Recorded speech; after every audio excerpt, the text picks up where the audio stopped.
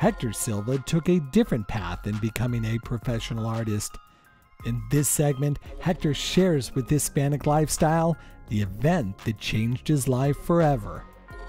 I started drawing when I was 26 years old. I don't know. I have no idea that I have an ability to be an artist.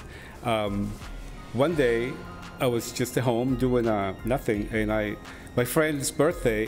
So what I did is I did a drawing for him. He liked it a lot, actually, and he said, "You should do something else. This is really good." So my second drawing that I ever did was a drawing of Lucille Ball. I don't know, I used to love Lucy, you know.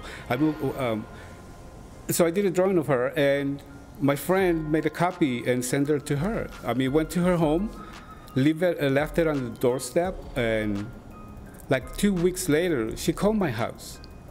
And she asked for me, her secretary asked for me, and I said, "This is me, it's Hector." And she goes, "Well, Miss Lucille Ball wants to talk to you. Hold on one second." And I was like, "What?"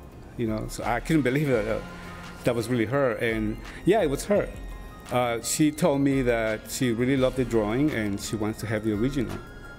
And I said, "Sure, you can have the original," you know. And I went to her home, I met her, gave her the original, and that's what started my career.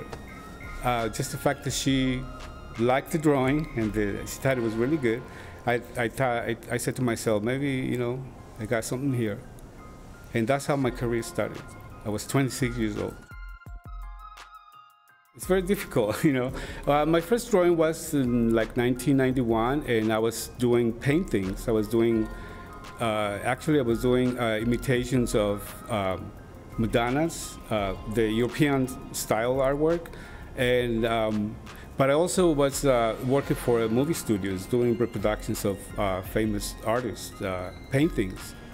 I did that for a couple of years, and but you know, I discovered that pencil was what I felt, you know, what I feel in my heart.